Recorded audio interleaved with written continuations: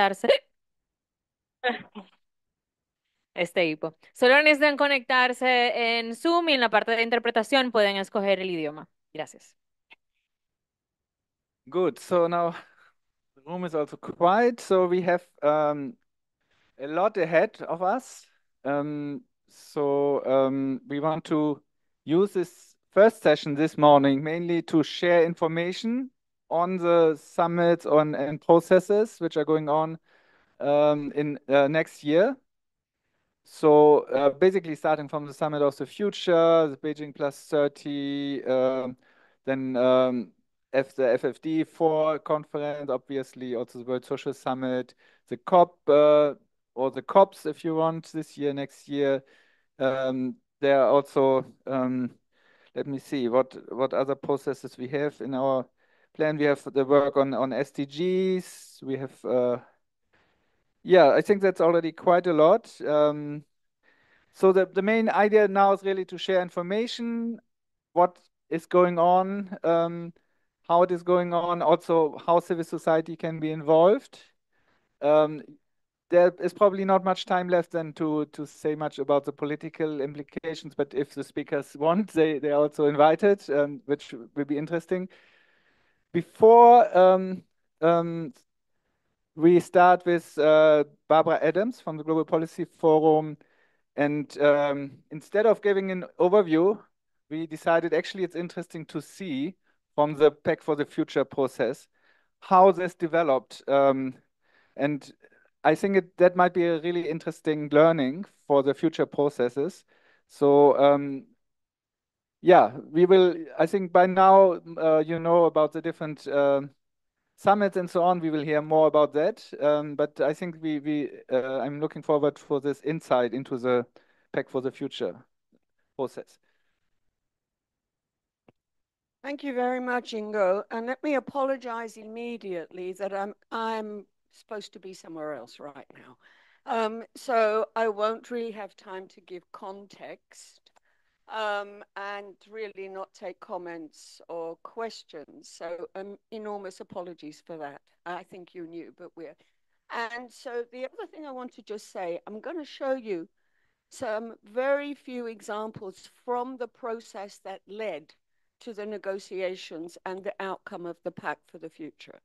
I've chosen a couple of articles that definitely affect, I know, the commitment that many people have around Agenda 2030, but need to emphasize to you that the Pact of the Future is not about 2030. The Pact is about the failure of global governance and the need to reform global governance across all areas. So in addition to sustainable development and rights, we have the Security Council, Peace and Security. We have what's happening in the digital world, and we also have Declaration of Future Generations. So my examples will not look at those, okay? But I really need to emphasize that to look at this in that whole. I'm picking on a couple of, well, picking on, that's the wrong word. So what you can see here, I hope you can, it's a bit bright, so I hope that works.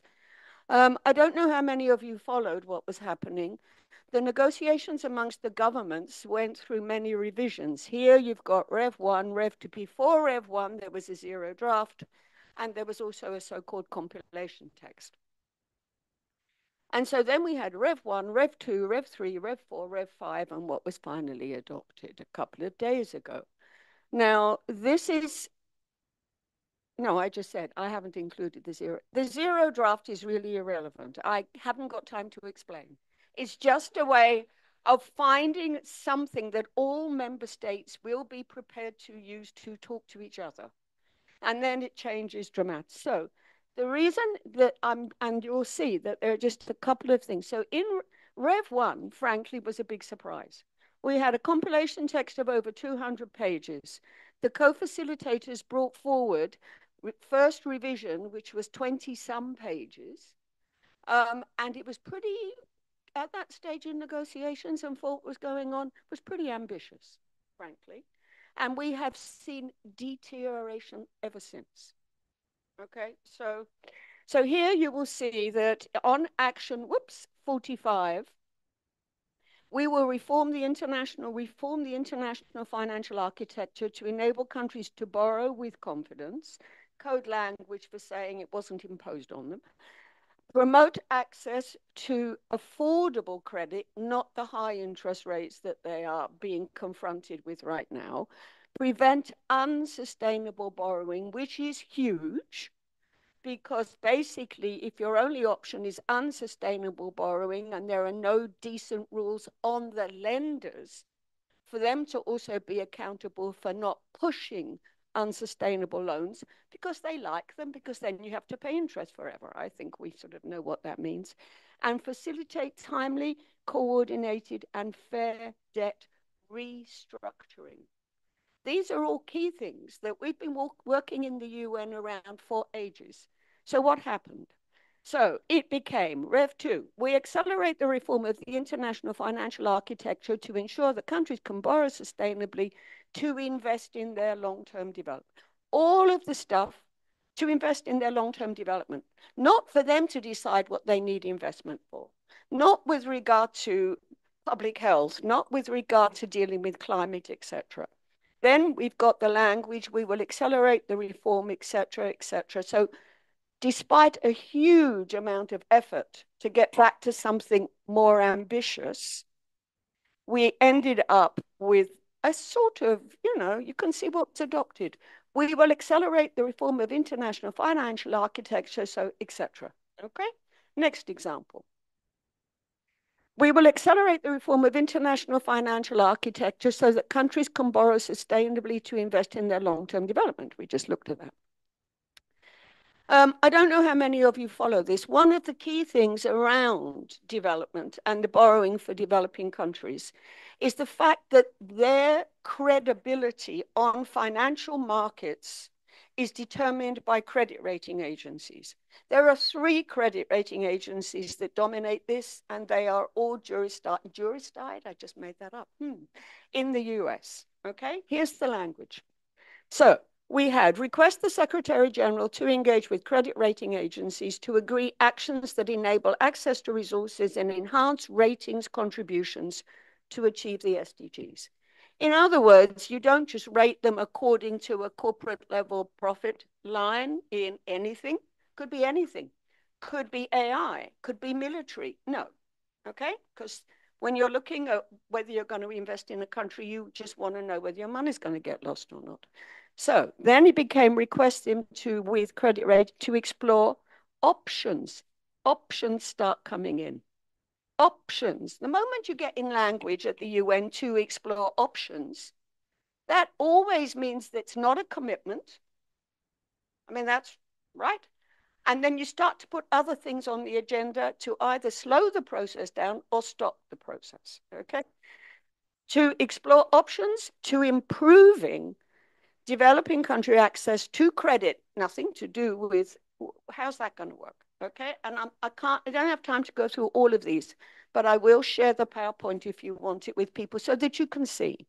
Welcome the Secretary, I'm now in Rev 3. Welcome the Secretary General's efforts. Just use your imagination of what kinds of conversations are going on in closed meetings amongst member states with very, very different positions on this issue. Some know you're not going to be involved in credit rating agencies, that belongs over here.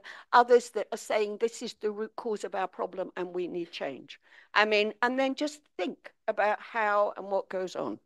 Secretary General's efforts to engage with credit rating agencies in their role, credit rating agencies, in their role on sustainable development, and request the Secretary General keep member states updated on these discussions. Oh, we're having a good time. Oh, we're having a bad time. I mean, so Rev 4, take note. No longer welcoming. Those of you who follow UN language, you've got to look at these verbs. The verb endorse something is completely different from take note, means, oh, okay, you did it and we're not going to act on it. Okay? So just to say, I'm going to jump to the next one because I also need to jump. Action 4, Sustainable Development Goal Financing Gap in Developing Countries. Rev 1, explore options for a global minimal level of taxation on high net worth individuals at the fourth Conference on Financing for Development. Okay? So there's been a lot of conversation. This is already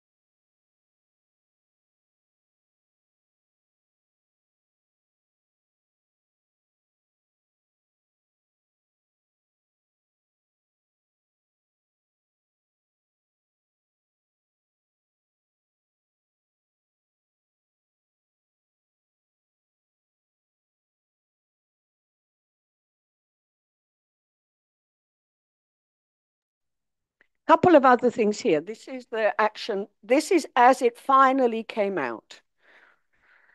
We will accelerate reform of the international financial architecture to just blah, blah, blah. Okay, the reform of international financial architecture should place the 2030 agenda at its center with an unwavering commitment to invest in, this is the preambular. Now, we continue to pursue deeper reforms of continue to pursue the reforms we've got already. After we've just kicked the UN and global economic governance out of the story. I'm sorry, I hope you've got a really good time for the rest of the day, because I know I'm being no help whatsoever. So 76, it's more of the same. The United Nations and, are you ready for this? This is in what has been adopted. The United Nations and international financial institutions have complementary mandates. The UN has no jurisdiction. Our human rights work, our environmental treaties. We can coordinate, as this expresses, but there's no accountability of these complementary institutions, mandates and institutions to be held accountable to these standards. So I'm not going to read all of this because now go down the bottom. Last one. We welcome steps to improve the voice and representation because you know that the governance of the International Monetary Fund is $1, one vote, right? It's not one country, one vote. It's a shareholder-based area. And there's what I call a veto in its governance because there you have to get more than 85% vote to be able to do it. They do it mainly by consensus. I can speak louder. Oh. I can even stand up and yell. But then I can't read my screen. That's really complicated. Okay.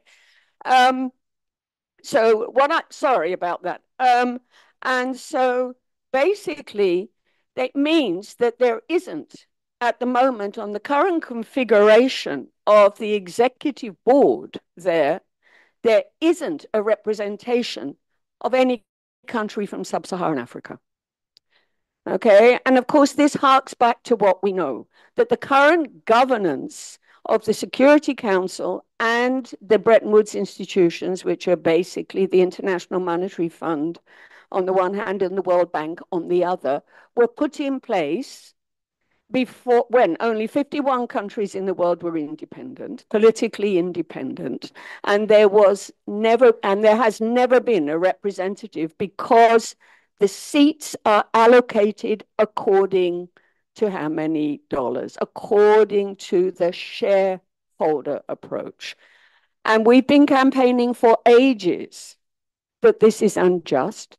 And how can we be surprised that we don't get quality outcomes through these processes when the actual decision-making process itself is so biased?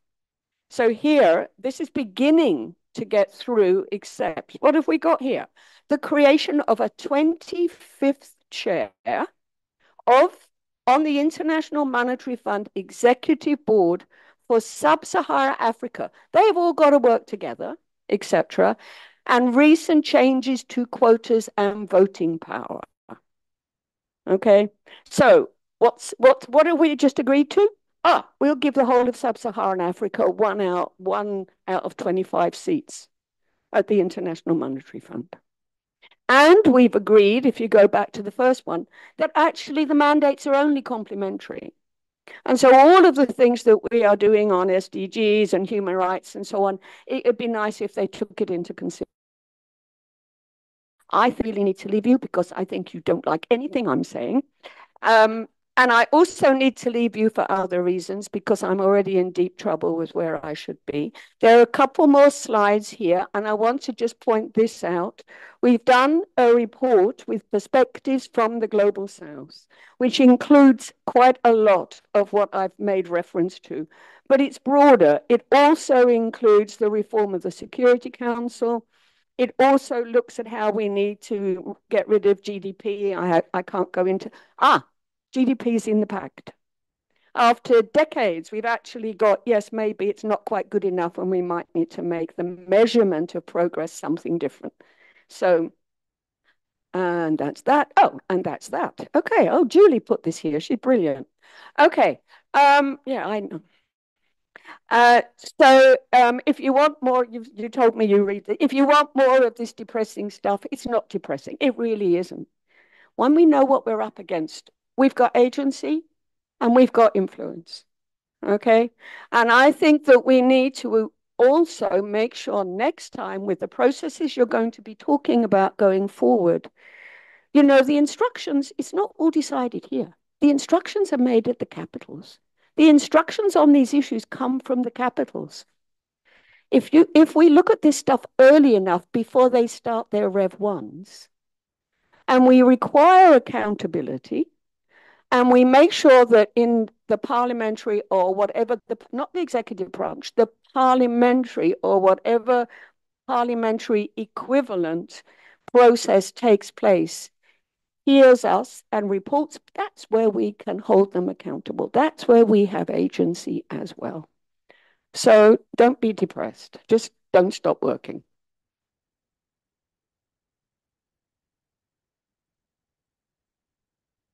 Thank you very much, Barbara. It was really, as usual, very interesting, and I appreciate the analysis of the Global Policy Forum in general, and so your newsletters, your reports are very helpful, and I think this will be helpful also for this session.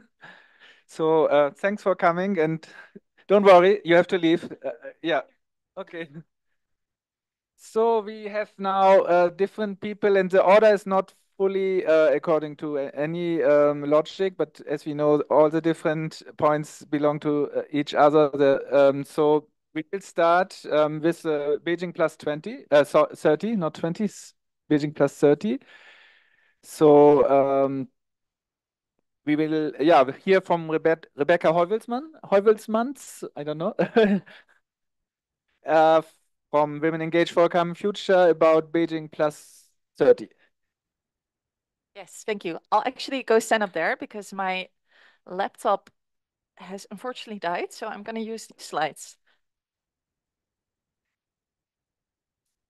All right. Okay, thank you all for having me. My name is Rebecca Heuvelmans and I work for Women Engaged for a Common Future. And I'll give you a little bit of an overview of the upcoming Beijing Plus 30 process and also give a little bit of the history of it so you all feel quite comfortable when you see this term up next. So, starting from the beginning, what is the Beijing Platform So it's a comprehensive policy agenda for women's rights that was adopted in 1995 by 189 countries at the Fourth World Conference on Women in Beijing, right? Hence the name. So it consists of 12 different action areas. So the girl child, environment, institutional mechanisms, economy, violence against women, which is what VAW stands for, human rights, health, women in power, media, armed conflict, education, and Harvard. So let's have a little look back closer to Beijing Plus 25. So every 5 years, there is a review. And we're going to look at the Gender Equality Forum, which was a quite crucial multi-stakeholder gathering in the context of the 25th anniversary of Beijing. And it had two major meetings. Sorry. We have two major meetings back in Mexico is more of a preparatory meeting, and then in Paris, where the action coalitions were first launched. Okay. The action coalitions consist of a wide variety of stakeholders. So it includes member states, women's movements, civil society organizations, and private sector, as well as UN agencies and other international organizations. And youth leaders play a crucial part in these action coalitions. So there are 6 of them. These are the ones, I'll read them out. One on gender-based violence, economic justice and rights, bodily autonomy and sexual and reproductive health and rights, feminist action for climate justice, technology and innovation for gender equality, feminist movements and leadership. So now looking ahead, what is Beijing Plus 30? So it's a 30-year review of the Beijing Declaration and the Platform of Action. And it's a really important check-in point where we also have the opportunity to discuss what the Beijing Declaration and Platform for Action mean towards the realization of the 2030 Agenda for Sustainable Development. So there are different steps to this process. So firstly, national governments are asked to do a review of their implementation the Beijing Platform of Action. So looking at trends, achievements, remaining gaps and challenges that they have, but also looking ahead at the future. Then there are regional meetings that are coming up quite soon. So for the different regions, there will be regional meetings. So for example, for the UNEC region, to which our organization belongs, that is coming up in October. And I would highly recommend that you also engage with those also following the processes on the sidelines. So for example, I know that for the African region, Femnet is doing a lot of work. For Asia, the Pacific, please get in touch with organizations such as APWLD. So there are tons of ways to get engaged also at these regional processes. And all of this then feeds into the global synthesis report, which will be submitted to the Commission on the Status of Women 69 in March. And why is this, again, such a crucial time to be talking about these topics? These are just a couple of depressing statistics again for you this morning. I apologize. So not one country is on track to achieve gender equality by 2030. Nearly 40% of countries have stagnated or even declined between 2019 and 2022. And this one is particularly staggering. 74% of the SDG targets won't be achieved without gender equality. So in all of your work on all of the different topics that I'm sure that you all work on, they cannot be achieved without having gender equality at the center. And therefore, the review, Beijing Plus 30, is a crucial moment that we should all be engaging in. I clicked it away. I apologize if that is wrong. And I just wanted to flag this little document again. So I introduced that yesterday as well during the Feminist Fishbowl. We have a briefing note on different policy processes that are particularly linked to gender, climate, and the Summit of the Future. So for a lot of these upcoming conferences that you'll also be hearing about in this session, there's this handy one-pager with a couple of links that are crucial that explain the link between these different topics and just serve as a nice little, I don't know, in Dutch you would say speakbriefje, like a cheating note that you can always have on hand to make sure that you know what all of these different abbreviations mean. And thank you very much. Thank you very much. Can you say maybe 1 or 2 words about how people can engage from civil society? Yeah, sure. There are different ways to engage. So what has already passed for most of us are the national reviews. So also governments are, encouraged to also engage with civil society for these national reviews. And then for the regional meetings, there are a ton of ways, like I said, that you can engage as civil society. So make sure that you look up which region you belong to, and then you can get in touch with the focal points that are organizing the NGO meetings on the sidelines of these conferences. And then, of course, also at the Beijing Plus 30 itself, make sure that you engage with, for example, groups like the Women's Rights Caucus, for example, that have been following these processes for ages and ages. And that was also something that came out of the Feminist Fishbowl session yesterday, that intergenerational dialogues are crucial when it comes to these topics. So also make sure that you get in touch with those that have been following the processes longer than I have as well. And I know there's a ton of experience when I'm looking around the room here as well. So yeah, get chatting, see who is going to Beijing Plus 30, make sure you also individually connect and make sure that you engage in your regional processes. Thank you. One very quick, yeah. Thanks so much. That was great. How open are these conferences to civil society? How important is it for us to be there physically? And because in the UNECE region, there's one happening in October. Should we all try and get there? Is it worth it? Is it not worth it? And what about CSW 69? Should we all be coming or not? Thank you. I would say that it is, of course, always crucial to be there physically. It is very important that we make sure that there is a progressive noise happening at these meetings. In terms of at least how open they are or how easy it is to engage, CSW conferences, for example, are generally always closed, right? So you don't have the chance to go sit in a room and listen to the negotiations. That doesn't mean that it's not important to be there on the sidelines to make sure that you're talking to governments, making sure that the priorities that we have gathered as civil society still reach them also there on the ground. But it is, of course, also it's a position of luxury to be able to talk like that, because I know it's not possible for everybody to engage, to get on an expensive flight yet again to New York, get a visa. So there are a lot of restrictions for civil society to engage.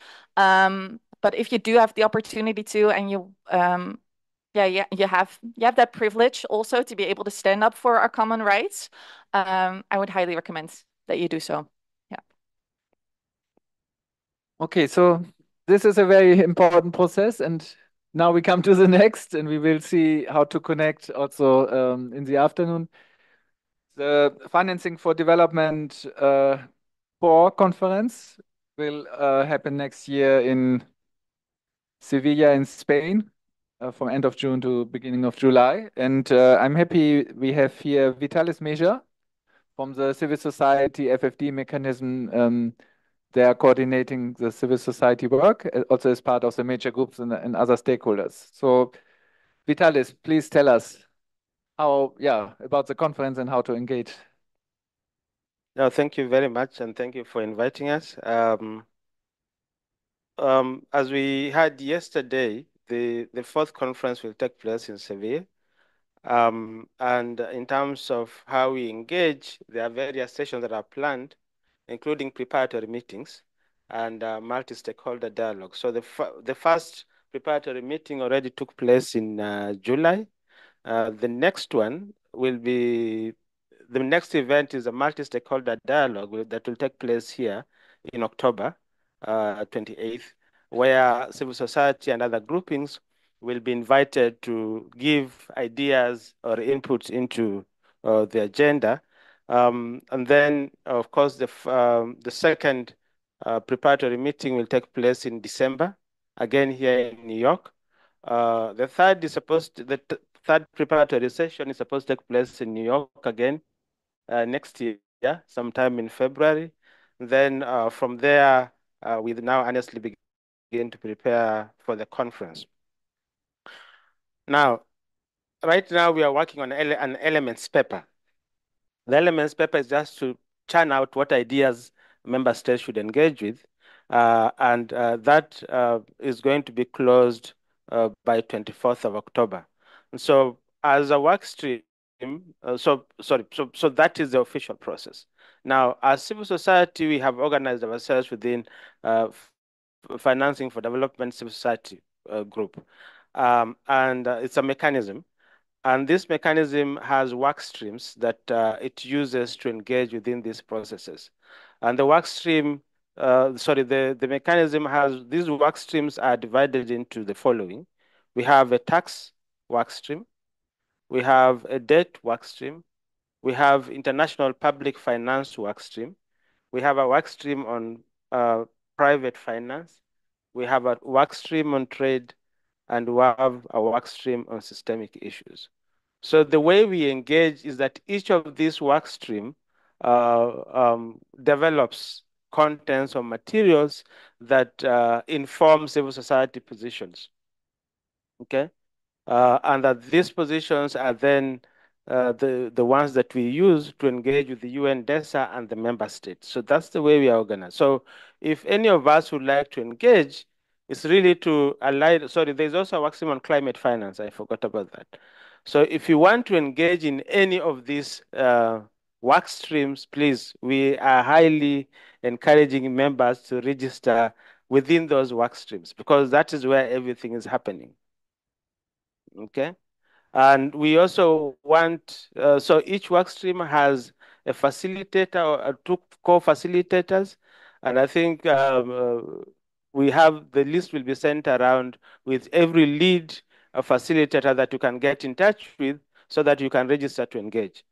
For us as a mechanism, we are really mobilizing for civil society groups to be part and parcel of this process from the preparatory process up to the actual conference. And we intend to have a civil society preparatory meetings when we get to Seville. So we really want you to be part and parcel of this agenda. The other element that I want to raise is an element that we talked about yesterday, that this process is not necessarily exclusively a New York process. This process begins from the country level, from the capital, because this is where the policy gets shaped. This is where the decisions or positions gets informed and influenced. So we are really encouraging our members to begin engaging, our governments at the capital, so that some of the positions that we are developing already inform the discussions that then will translate into positions when we come here. The UN recognizes the mechanism as one of those groups that are engaged to inform and influence the process, and we regularly interrelate or engage with them in terms of what civil society feel and how we react. We also have access to outcome documents, and so we're really encouraging that all of us engage within the mechanism to ensure that civil society input, views, and positions are influence, but also inform some of the discussions that are going to take place between now and Seville. Thank you. Thank you very much, Vitalis. So where's Ishan?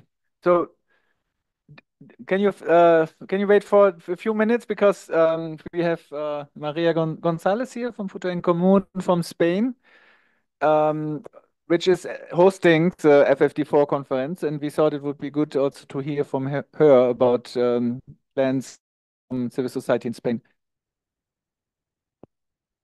Yes.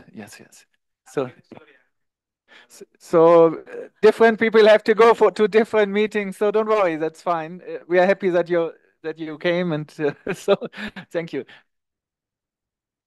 Okay, thank you very much, Ingo. For those who don't know Futuro en Común, Futuro en Común is a very big alliance of across sectorial civil society alliance that involves more than 50 50 organizations and sectoral platforms, national platforms, from very different sectors. We have the environment, decent work, trade unions, global justice, social action, peace, migration, childhood, or youth. We all join together to work on sustainable development and analysis and proposals. Louder? Okay. Okay, sorry. And also for a transformative implementation of the 2030 agenda in our country, in Spain. And now regarding the FFD conference, we are, well, just to share with you that we are in touch with our government to contribute to the Spanish position at the national level, but also bridging with the global civil society networks to push for an inclusive process and during the preparation, but also during the conference itself. Of course, through the official mechanism for civil society participation, but also trying to engage other organizations and platforms that are not so specialized in the issues that are going to be discussed, but to get engaged around the conference due to its relevance. And in both national and global level, our government wants to bring the contributions of the academy to the table and try to build also alliances around the strategic issues, which there is no agreement or even there are polarized positions among the member states. So I think that, we've been talking about this, and maybe here there is a good opportunity to get engaged and to contribute to the building of these alliances processes, maybe around debt or taxes or some other issues. And it would be also very useful to provide an input for national positions of those states that are aligned and can be allies to get more ambitious agreements. That could be another way of engagement. And well, at national level, our government, I don't know what your governments are preparing to make the processes of building their own position. But our government is also organizing like multi-stakeholders workshops to raise the concerns and demands of civil society, academy, and also private sector. So we are going to be very active in those processes. And of course, we are available to support any mobilization plans. I don't know if I'm going to regret this, but we are available around the conference, both online or offline. Let's see if how muscle we have to mobilize people there in Sevilla, but we will try and we'll do our best, and we are available. My email is maria.gonzalez@futuroencomun.net. Well, Sir Ingo can share with you. Futuro en Común, the alliance. Futuro, our common future. It's very simple. And I think that would be it. Thank you, Maria. I think it's really important to have civil society in the host country, and it's also good to hear about mobilization. I know it's a challenge. We will talk about it this afternoon, and the FFD4 conference is probably the first bigger moment for mobilization. I understand that there will be a civil society forum at the conference.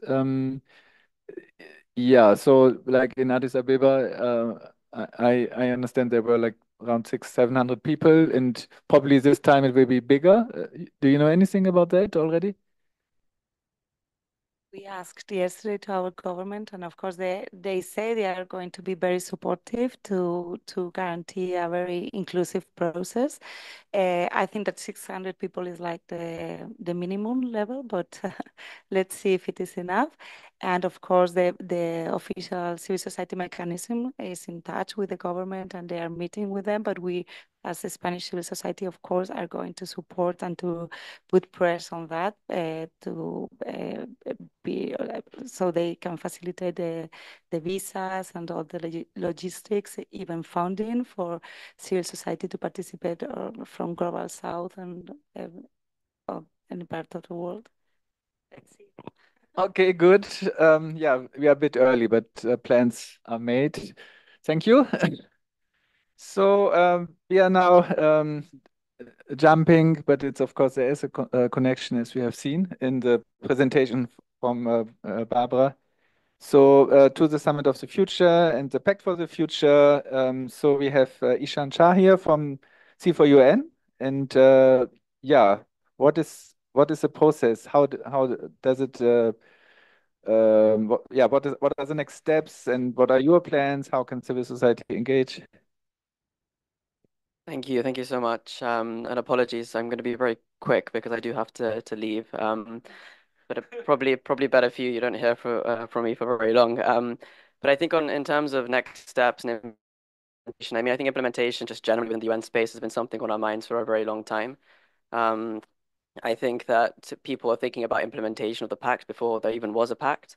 We didn't want this to be another process where the outcomes sort of end up in the UN ether, sort of floating around as some words on paper with no tangible sort of action on the ground.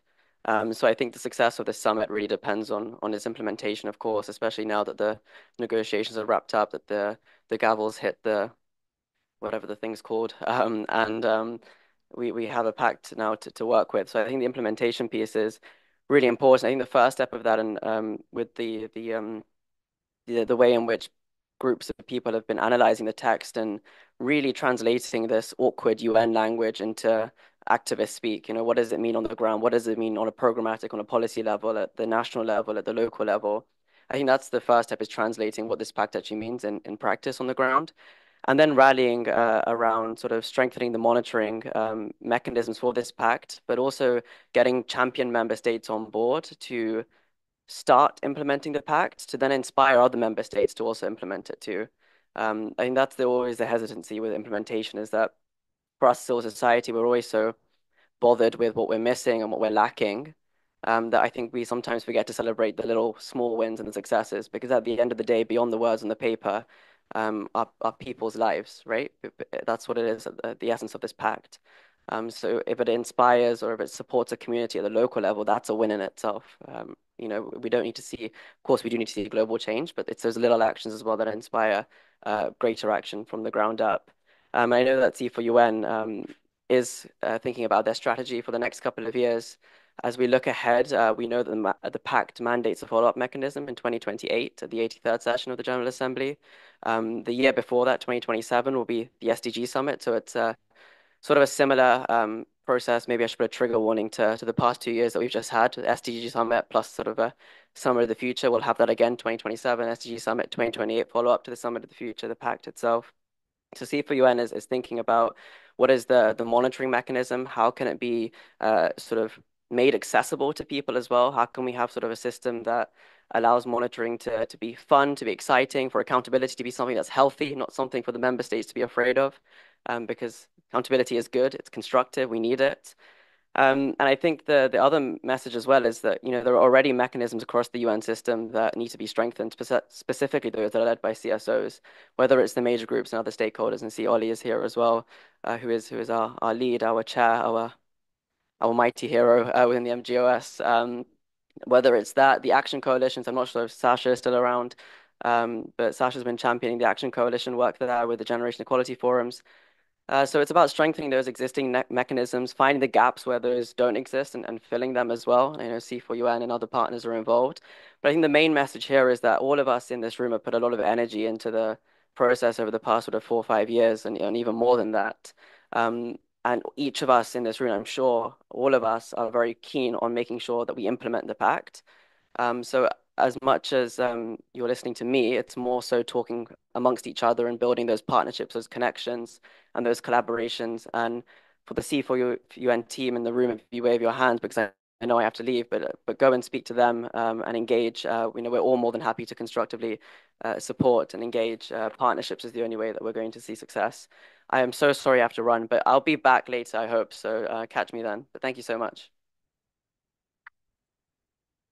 Thank you very much. I think that was very interesting, and I think we are. I'm probably others are also really looking forward for the next steps. But as you said, we have Jeff here, Fergus is here, Dan is here, so probably more. So Rosie is here. Yeah. So yeah, I hope there will be more interaction, of course, afterwards. Thank you for coming, and yeah, we understand.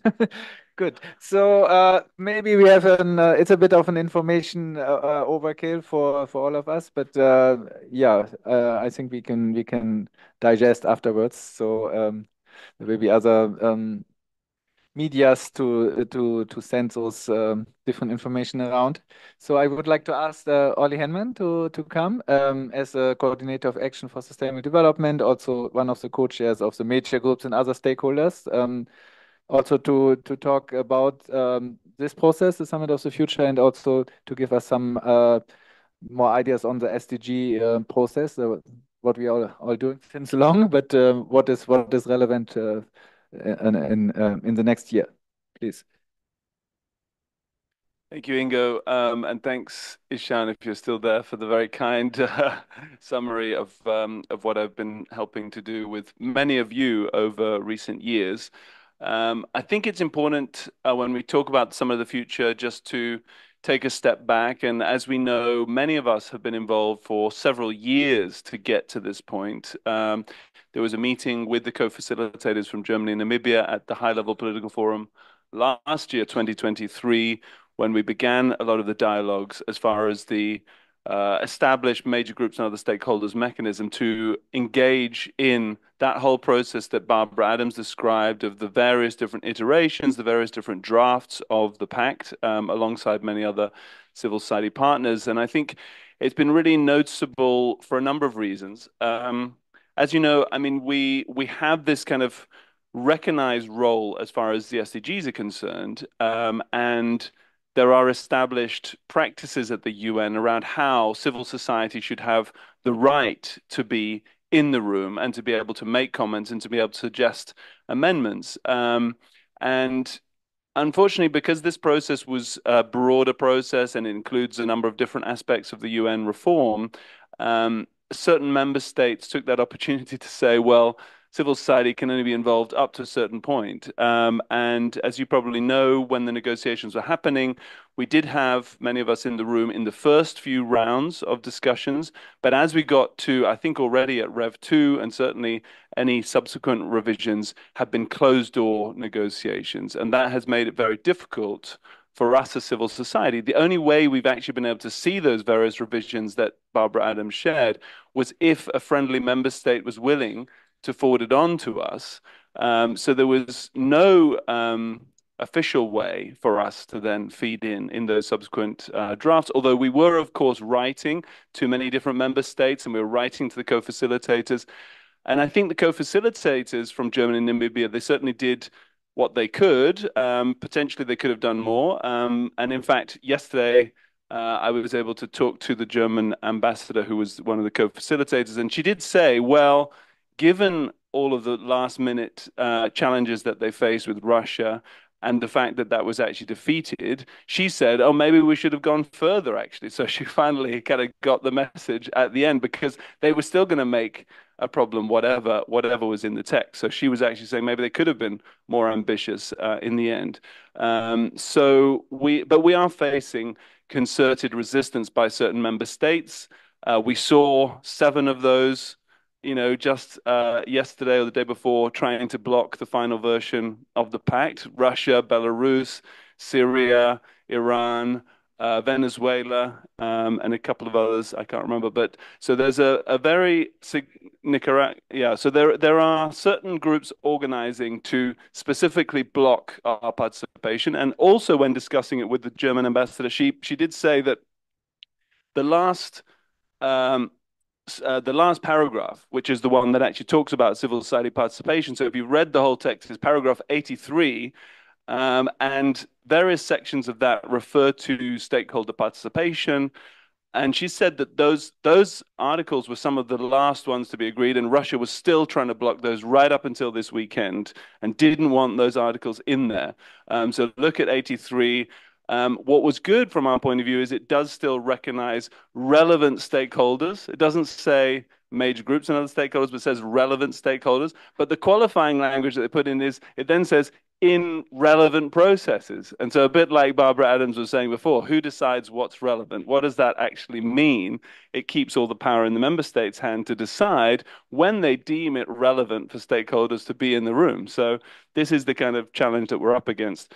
On the positives, in terms of the final text, as I said a couple of days ago in one of the plenaries, the human rights side, I think, is quite strong. And actually, that was something, again, that many member states did fight for. I know the UK, Canada, and others fought to have strong language on human rights, and particularly reinforcing the human rights pillar at the UN. So that is a positive. On climate, unfortunately, it falls back on the agreed language of the last COP, which talks about phase down of fossil fuels and unabated coal, but nothing new, unfortunately. So that will be the battle in Baku and also Belém in Brazil, I think, was where the most significant move can happen there. And then finally, one of the things that I know David here and various others have been looking at is the localization of funding. And there is a specific article in there that talks about localizing funding by and for and with communities that are most are left behind. So that is potentially a little window that we can build on, that we can then expand on in the financing discussions. I do think that going forward, where does the pact go? How is it used? I mean, in my mind, I think a large part of the pact has to go into other processes going forward. I mean, we've heard already about the financing. That will obviously, FFD4 will be where a lot of the detailed discussions on financing happens. And in fact, many member states didn't want very much language in the pact because they feel it should be in the FFD discussion instead.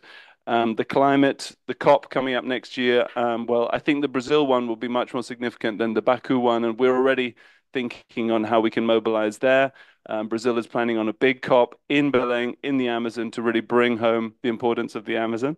And then I guess where does that link back to the SDGs? So the major groups, as I started at the beginning, the major groups and other stakeholders' main sort of home, if you like, is around the SDGs and the high-level political forum. So I do think that some of the language of the pact also potentially gives us further strength to go back at the next HLPF and in the coming years towards the next SDG summit, which was just mentioned by Ishan for 2027.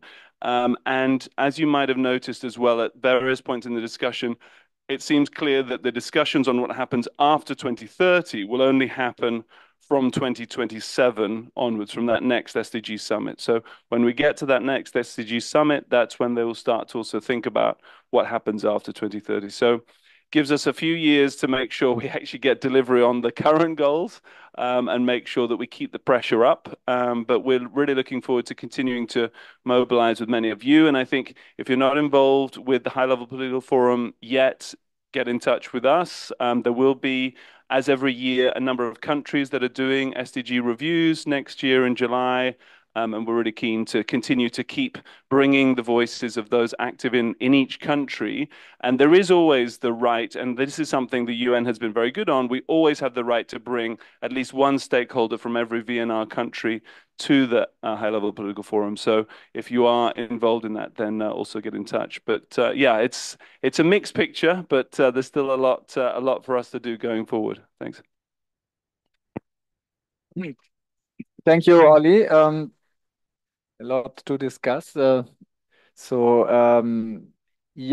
we will see also later. You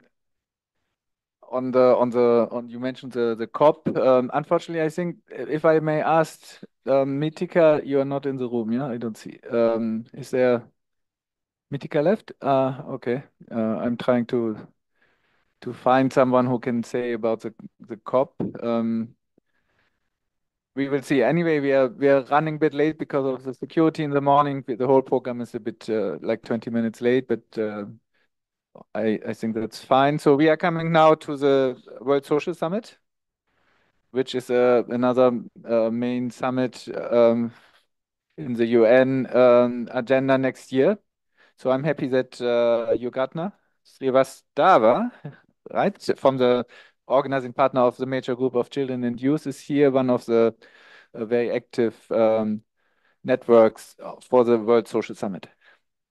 Thank you very much, Ingo. And sorry, I've lost my voice because of the kind of last few days, how they have been. So I just want to, go through a couple of things. And of course, I'll be talking about Social Summit and some of these things as well. And just to first of all build off from what Ollie said, right, about MGOS. So there are a couple of things to expand more on that.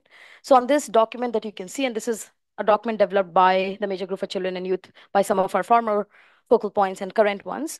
So this explains you the context and evolution of MGOS system in the UN, right? So when it is started in Agenda 21, how the conventions, the Rio conventions began, CSD process, how the process of major group role extended to SIDS, SCP, FFD, in the functional commissions of ECOSOC, UN Forest Forum, JPOI, which was a very important element as well, and including in UN Energy. And then you look at when you go to Rio Plus 20 and creation of the HLPF itself. Some of them are youth centric, but then you would see what happened at Rio and then what happened post Rio. So whether that's DRR, Habitat, FFD, humanitarian summit process, synergies across the UN system, etc., etc. So I just wanted to present that and sort of, clarify that major groups, of course, SDGs and sustainable development is a huge part of what groups do, but then major group system, specifically Agenda 21 major group system, is followed across multiple processes. And now if you extend that to how youth engagement is done, over 50 intergovernmental and 200 multi-stakeholder processes is where we have mapped that there are existing youth engagement constituencies and mechanisms, or existing mechanisms and youth constituencies work in those avenues. So that's one thing that I wanted to present you about the scope of work. Now, before jumping into the social summit, I also wanted to touch upon some of the youth specific outcomes in the pact. I know we've talked a lot about pact, and I just wanted to highlight from the perspective of my colleague Same and me, what are some of the outcomes that we believe are really important when it comes to youth. And it is worth highlighting perhaps that young people have advocated on PACT since the very beginning, since the process for Our Common Agenda report was launched, that included formation of an Our Common Agenda Youth Partners Group that comprised various constituencies to feed into the Our Common Agenda report, followed by essentially a string of activities that young people have done, which you can actually see here. So right from 2020 to 2022, and then moving into 2022 to 2024, and it's been over 30, if I'm counting and being conservative in counting, consultations, whether those are virtual or on ground, that have taken place. And to specify, so when you look at chapter 2 specifically, we think that the language that came out on how young people should be engaged in the intergovernmental deliberations on peace and security was an important win. This is not something that we have seen generally in other sort of frameworks. However, everything else rather in that paragraph on youth was from previously agreed language. In chapter 4, which is focused on which is literally titled Youth and Future Generation, and there are like many interesting takeaways. You can think of, there are two specific things that stood out. First is about promoting meaningful and effective engagement in relevant intergovernmental bodies, which kind of is, you can say, a bit generic language, but then also the 37D, which talks about how Secretary General should develop core principles in consultation with member states and young people to ensure meaningful representation and engagement across the different processes. In chapter 5, finally, it was great to see that ECOSOC Youth Forum was recognized in an intergovernmental text. So it says support the Youth Forum of the Council to enhance youth engagement, ensuring that the platform for youth across all regions to continue and share their ideas with member states. And I think this is something that was framed a little bit differently, but it came out to be this, and we prefer recognizes the Youth Forum as an important avenue. And finally, I just want to quickly mention, as most of you might be aware, that the language on mental health and safeguarding of children and youth in GDC, and my colleague Yashish is standing there, was a result of a lot of advocacy from the SPI Youth Platform, and same for some of the text on the Declaration on Future Generation. Again, this is not an exhaustive list. This is some priorities. There are many language changes that we have advocated for. In fact, until the very last day, when the silence procedure was underway on Rev 5, MGCY had a meeting with Germany and Namibia to discuss what were some of the contentious issues and find solutions to them. So a lot of work has happened in background by youth organizations, and just wanted to acknowledge that. Now I'll move to Social Summit very quickly. So just to explain about the Social Summit. So the Social Summit will take place from 4 to 6 November in 2025. And the modalities resolution of the Social Summit, which lays out what needs to happen and how it should happen. It's not that big. It's like 2.5-page document. Talks about themes across 2 roundtables in the Social Summit. So roundtable 1 on is strengthening 3 pillars of social development, poverty eradication, and full and productive employment and decent work for all. And then roundtable 2, which talks about assessing progress and addressing gaps and challenges in it, including implementation of the Copenhagen Declaration on social development, et cetera, et cetera. So it is fair to assume that a lot of the sub-thematics or the areas of focus would be built across the 2 roundtables that we are seeing. And in fact, if you were at the Social Summit strategy meeting yesterday, which my colleague Sameh was moderating, we actually had breakouts and presenters on each of these different topics. The Social Summit will have an outcome declaration, a political declaration, which will be negotiated in New York in advance. So we hopefully expect that is scheduled to come out soon. I think it is important to highlight that there are multiple networks that are involved when it comes to civil society engagement. We, of course, have the major groups and the stakeholders, which actually have a number of thematic major groups and constituencies that follow a lot of these processes, whether that's decent work, whether that's social inclusion, gender, youth, all of these things. Of course, NGOC SOCD, which is the the civil society mechanism to the Commission on Social Development, which is ending its mandate with the next session, is an important partner. And then we've also seen a number of coalitions. So the Coalition on Social Development and some other partners that were involved in the session yesterday. NGCY and GCAP initiated a process in May this year at the UN Civil Society Conference to sort of convene different stakeholders and coalitions that are working on this, and which is sort of now an open working group of various partners that are involved, including A4SD, including many others that are in the room that have been working on this, Aging Stakeholder Group and others.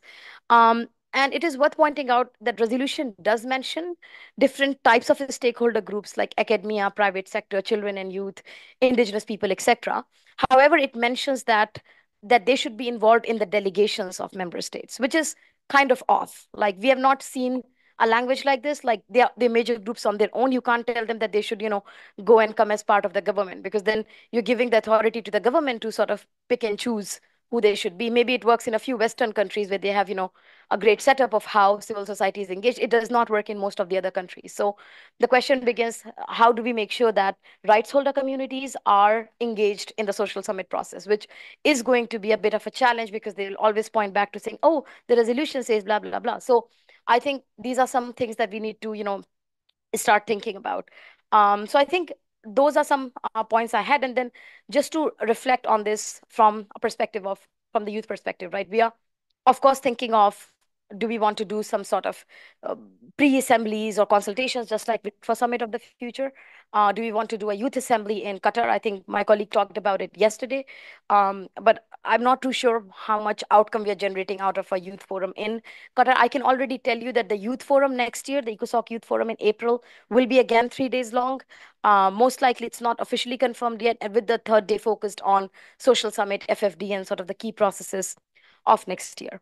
Having said that, I think it is worth brainstorming in the next session that we have, where we talk about what are the action plan, to think about this in detail, like what are we planning to do, and to think of this in a more holistic format. And highlighting, that some of these discussion and discourses have to be like led by rights holder themselves. We have seen a lot of presence of New York and DC based foundations and think tanks in the process of Summit of the Future.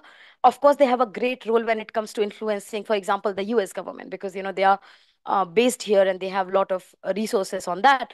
But I really think that it's important that perspectives of rights holders are mainstream directly and not channeled through these, foundations or space created by them, including, foundations at the UN and others. So, and the voices that are there cannot be missing. They have to be built from what we have been able to achieve on the ground, in our community, in our constituency, and in here in spaces such as GPA. And so to make sure that the social development is not just an abstract concept, that it's about what it is: health, gender, education, rights, and poverty eradication. Thank you.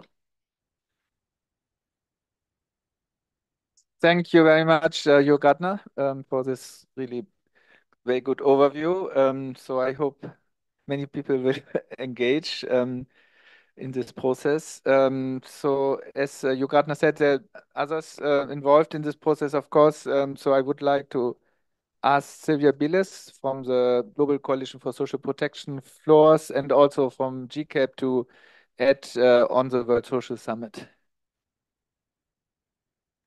Beals. Hello. Thank you very much. Great. To follow you, Gratna, is always hard, but I'll have a go.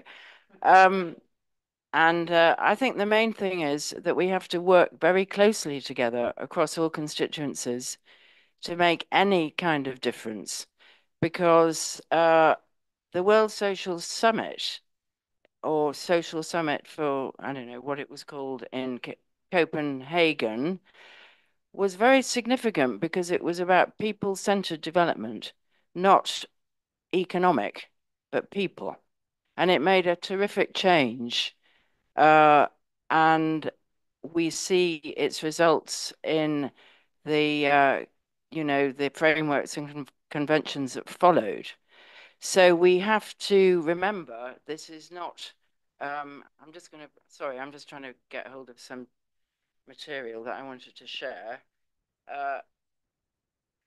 We have to remember that it is different to the it should be different to the conventions that we're seeing, the Summit of the Future and so on, because it's supposed to put people at the center again and review what has happened.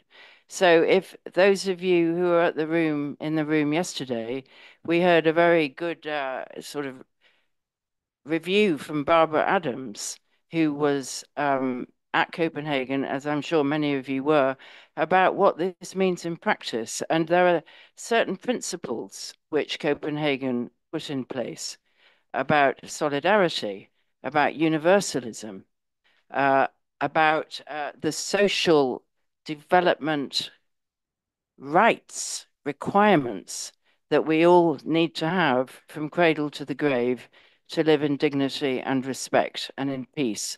So it's very important that we work together as we go forward. So I would like to, I've been involved in two great meetings here. One just passed on intergenerational collaboration, and the other one on the social summit. From the perspective of the Global Coalition of Social Protection Floors, which is trying to, insist that the commitments of governments to deliver universal social protection in every single country, which means ring fencing funding, it means going from the bottom up, it means working with communities about what works best. They are not fulfilling this promise, and that's just one area. So the floor covers health and income. But what about education? What about housing? What about transport? What about participation in local governance? These are all relevant for Copenhagen plus 25. And we in the coalition had some conversations with DESA whenever it was, when was it, Ingo? June. And we're in touch with the team of DESA about how we go forward. And what they really want is policy ideas. I suggest we think together right now in convening a group. We've got a little WhatsApp group going from yesterday. So those of you who want to be in that WhatsApp group, please tell me or you, Gretna, and we'll make sure you're in it. We have to work out what to do.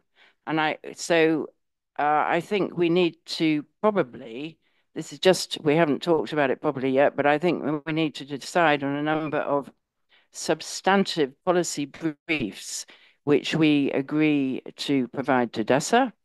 We need to think politically, because there's a phrase in the modalities resolution which states very clearly that people will be allowed to go to the conference if the PGA agrees it. So we've got to sort that out. We've got to have a funding stream to get people to the conference, but we've also got to meet before. And what would be very useful, those in the room who follow the Commission for Social Development, where the modalities and so on of follow-up will be cited, we should think to meet and strategize together, but also to meet with the governments at the Commission in February, because it'll be much easier to meet governments and say in this summit, and it will be easier for us to work together. And I know that the NGO Committee for Social Development based here is thinking about that. So I think there are a number of points of communication and contact, but it's also important that we properly share our expertise and our practice and our voice, because Copenhagen in 95 was a moment where people from all over the world, from all over communities, did their best to raise their voice. And Qatar is going to be quite hard to get to raise our voices. And there are some ideas about getting some funding together for that, but who knows? If we can't do it there, we'll have to do it not there, but we'll have to do it anyway. And we need to do it through the different conferences. FFD, we talked about yesterday in the fishbowl about what is feminist financing. We need to get that into the World Social Summit. So I think that's all I would say. Principles. Thank you. Thank you very much, Sylvia. So I really like this cooperation from those who have been in Copenhagen 1995, also with the young people and of course all. So I think that's fitting very to the session we had before, and that makes a lot of strength. So we have heard from the different summits, Beijing Plus 30, FFD4, also World Social Summit. One other very important is, of course, the climate COP. We're not talking about the biodiversity COP, which is happening in October this year, but we can also not cover everything in this session. But I'm happy that Mitika is here, Mitika Menda from the Pan-African Climate Justice Alliance, PACJA. Let me just say that Mitika was just included in the Climate 100 list of the Independent, the list of people who are most influential on the climate side. Congratulations. That's if I went through the list, I mean they're nice people, but they're also I was a bit surprised about some people, let's say, but I think I was really happy to see you on this list. So that's good. Can you come here and talk about COPs? Yeah, our topic is 2025, so that's a COP in Brazil, but maybe you can cover also the COP in Azerbaijan. Yeah, thank you. I hope I'm one of the good people, not the bad people you found there. So thank you very much, Ingo. And first, again, let me take this opportunity to really applaud you and the team which has really been organizing this, because this is the kind of organizing which we need to be able to overcome the challenges which we face as the world. I think one of the things is, and which will be repeated here, is the issue, how are we connected, interconnectedness of the society. The ones who are working on climate action, the one who are working on tax justice, the debts, the food security, the young people, and all these things, because all are connected. The emphasis then here is how does each event, each process build into each other? And for us, in the climate justice movement, we are not looking actually into the COP29. We are looking into the build-up, building the momentum up to Belém, up to COP30. And within that, then we ask ourselves, what are other stopovers? What are other key moments which are connected with this? No, it's no need of connecting. And so, when you look at the issues which are at hand, is that, and everybody during our session here, we were talking about the 5 trillion US dollars. Of course, there is no statistics about, or there is no basis of that, but we believe that that is what we need. There is a study which has been released of what we require every year on to address climate action, whether it's adaptation, mitigation, just transition. And so, for us, we are looking into working with other movements. After COP29, and we believe that this is just the meeting we are doing here. It's not just an event and just isolated event. It's a build-up which we started during the UN Civil Society Conference in Nairobi. Building into the UN, the soft. Building from there, COP29. How does it build to World Social Summit? How does it build to FFD4 in Spain? And so by that time, we will have built so much, a big momentum really to address the interconnected issues we have in the society. And so when we look then into that, for the issue on climate, we are facing a crisis, but a crisis which is being forgotten rapidly. For instance, the sixth assessment report of IPCC was released in March 2023, and clearly we are not going to be able to achieve 1.5 degrees centigrade. Everybody knows about the science. But we have defined scientific advice and continued with our carbon addiction through continued and sustainable modes of production and consumption, which have made us reach where we are now. And so, what do we do in terms of this? Where do we go out of that? I know we have so many pressure groups, so many movements across the world, but they are operating in isolation, in silo way of doing things. The question is, who is going to connect us? I met a gentleman who is supposed to be the chair of the civil society movement towards the World Social Summit. He is the one who is going to be chairing the civil society. I was asking him, I'm seated here, and he is on the other big building. So he was saying, he is pursuing governments and those. But I told him, this is the place you should be, because this is where you are going to get allies which are going to help you in achieving and building a big civil society presence in that. And this is now the biggest challenge we have. So are we going to rely on the Global People's Assembly? And how strong is it going to be? How inclusive it is going to be? How are we going to generate that critical mass of change? How are we going to inspire a bottom up, from below kind of mobilization by the time we reach here?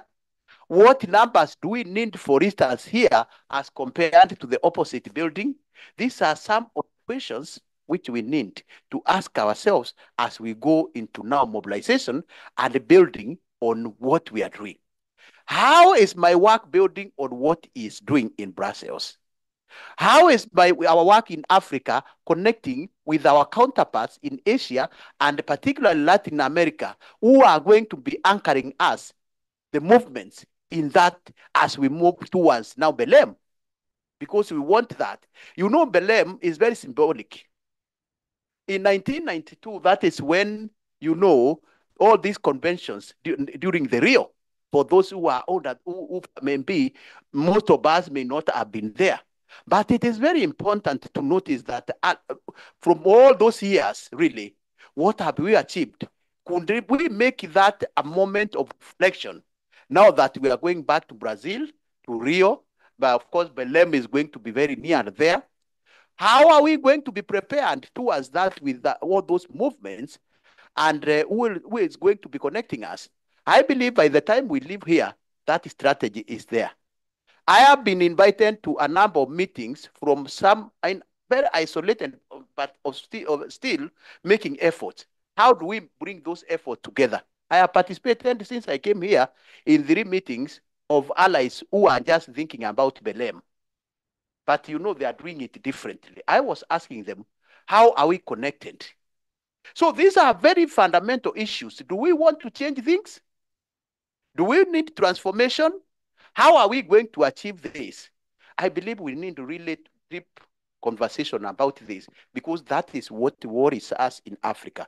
We are so divided, and the challenges ahead of us do not require us to be divided, to work in silos.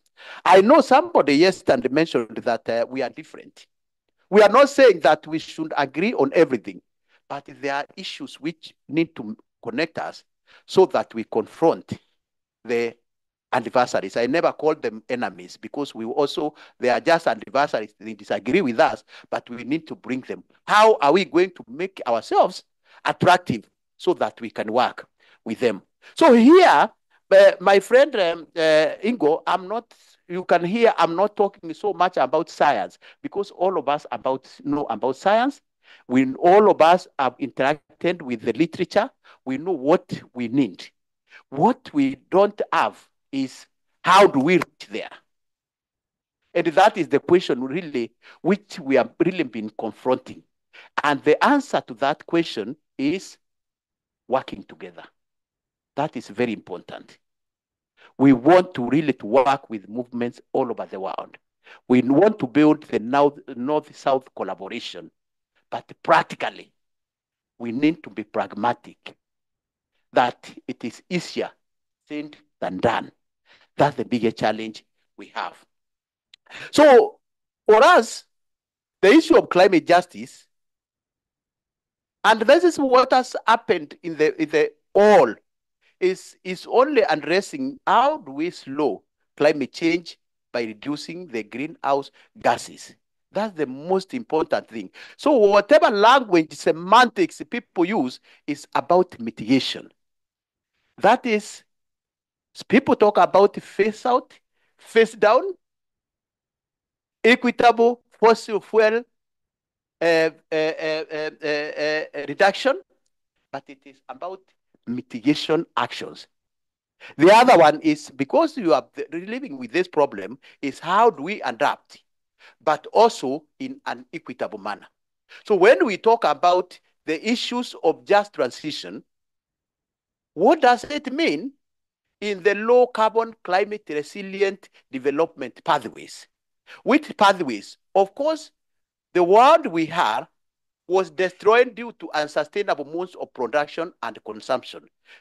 Even if we are in the north, even if, of course, we blame the north of the problem which has caused this problem, but we ask ourselves, do we want to continue with that mode of consumption, production and consumption, burning fossil fuels?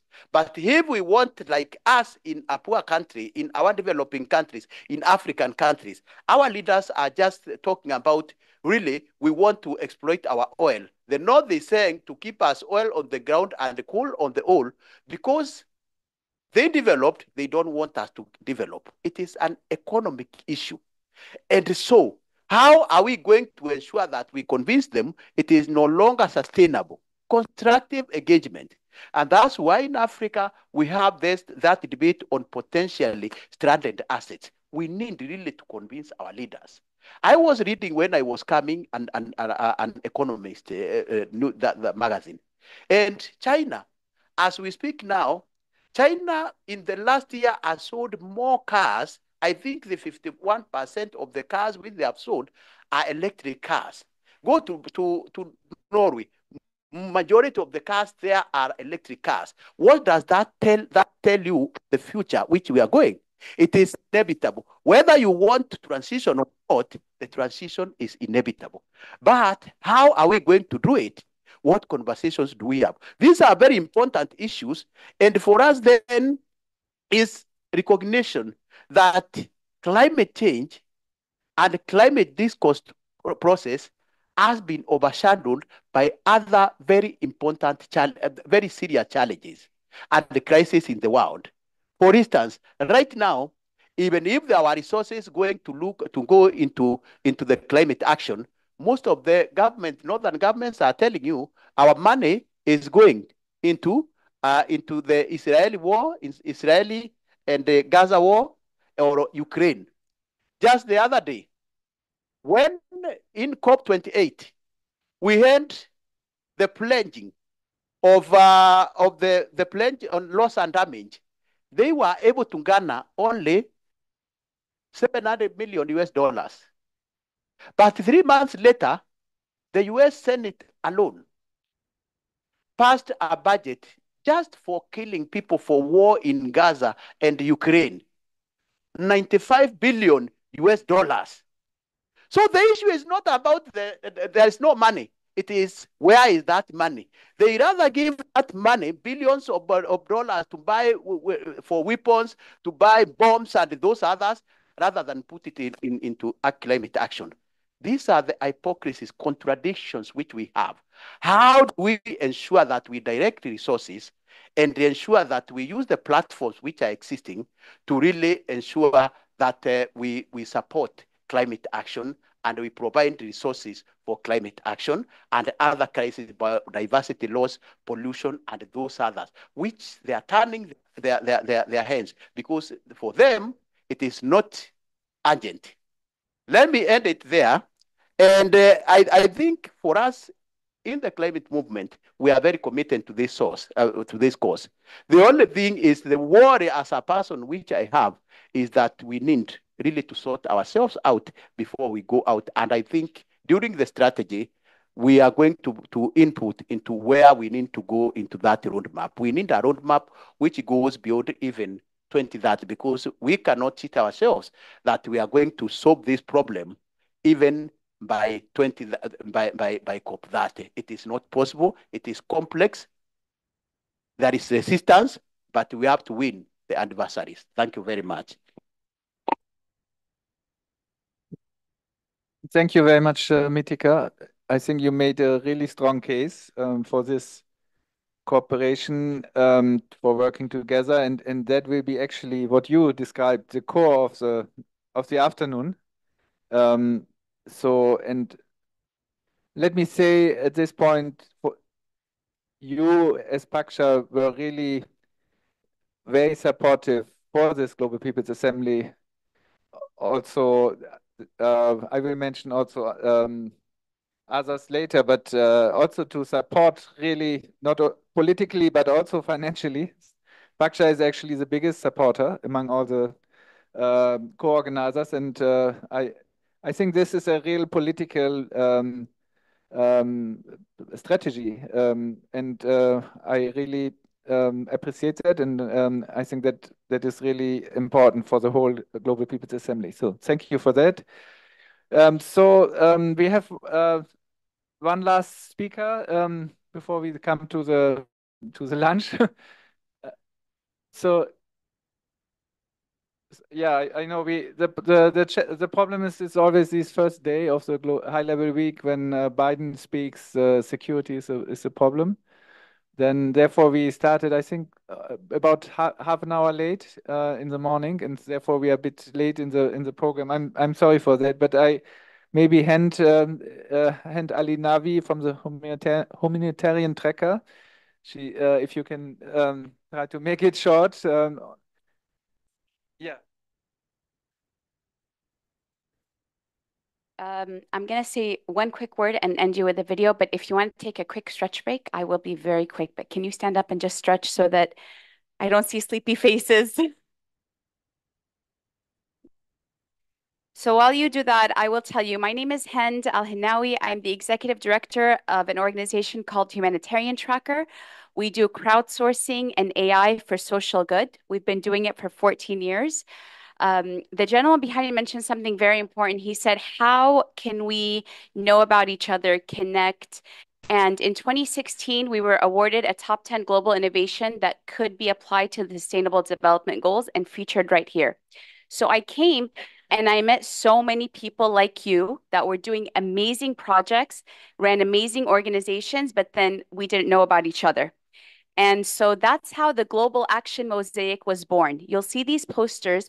The Global Action Mosaic is crowdsourcing and visualizing what people are doing, what organizations are doing around the world to make the SDGs our reality. So you share your project and you become part of our global network, but we don't stop there. The point is, we want you to know about each other.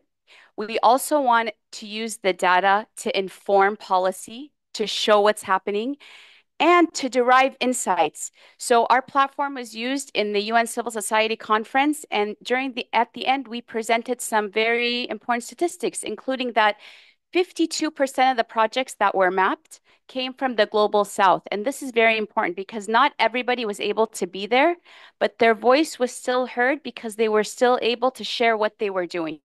And so that's a very key part of why this is so important. We want to be part of the mosaic. So I will end there. I have stickers in the back, so please scan this QR code, be a part of our coalition.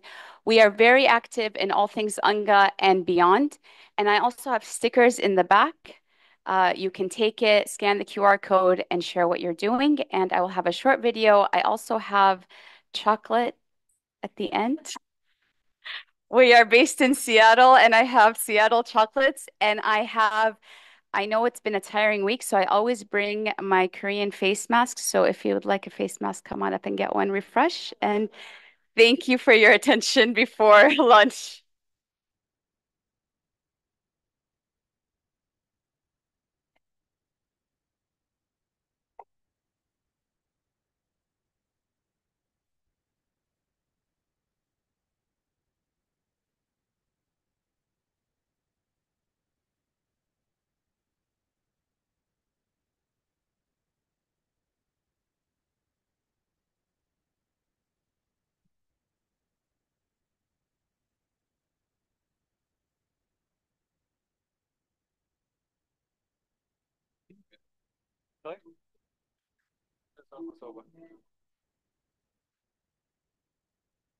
Okay, thank you. So we are almost there.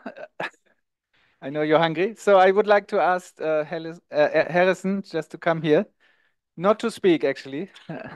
Just because I know you work on the biodiversity COP like others. So just to mention it without explaining it, can you just, say one sentence about the biodiversity COP?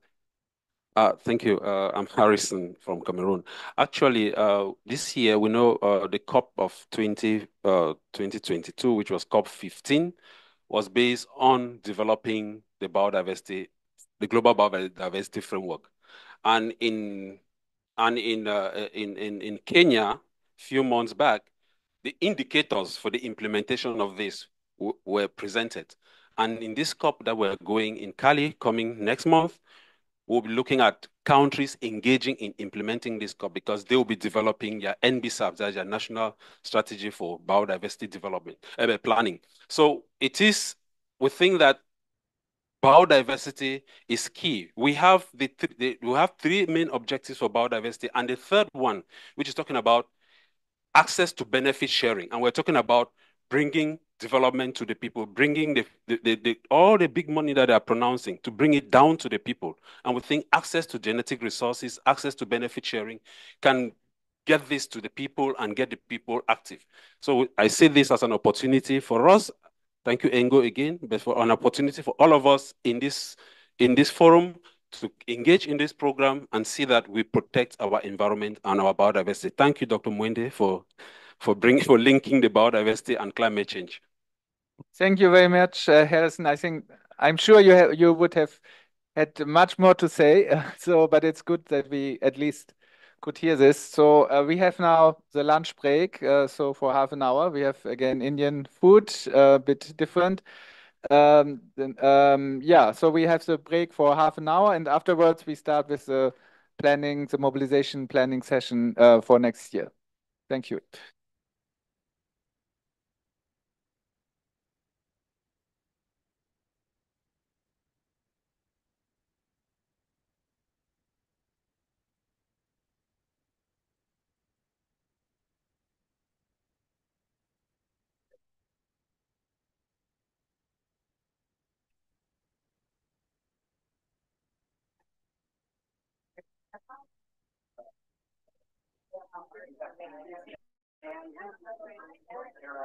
Actually, I don't have my card at the moment. How to do it? Can you go to the GCAP website and find there?